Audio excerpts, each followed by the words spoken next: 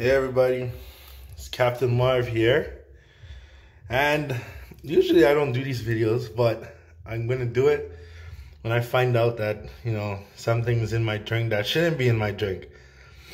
So today I'm looking at this Minute Maid fruit punch with the expiry date of August 4th, 2020, and then it shows the time they made it and blah blah blah, their own code and stuff. Now, opening this drink, I had to pour some out in order to see actually what's in there. But as you can see, I didn't do anything with it. See, I didn't bore a hole. It just came like that. So, I'm just gonna try to show you what's in there. To me, I think it could just be like an extra cap. I'm not too sure.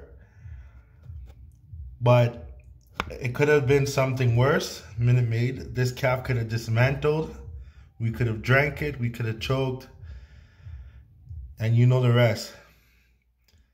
So I'm kind of curious of how this passed quality check. I'm familiar with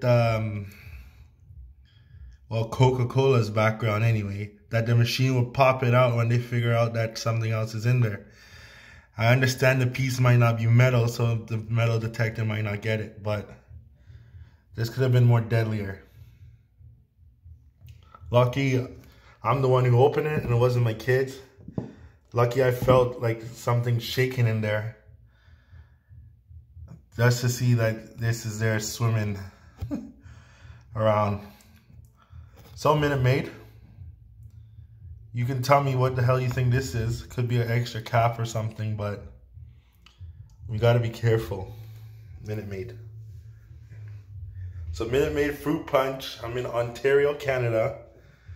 I gave you your expiry date, the date it was made, the shift it was made, and stuff like that. You have your codes, so you can figure out quality-wise. I will be contacting you to share this.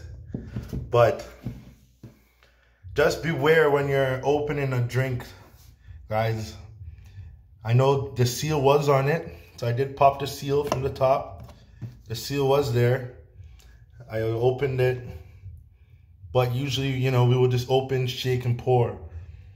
But lucky, like when I was shaking it, I felt something inside. So, Minute Maid, you need to be careful.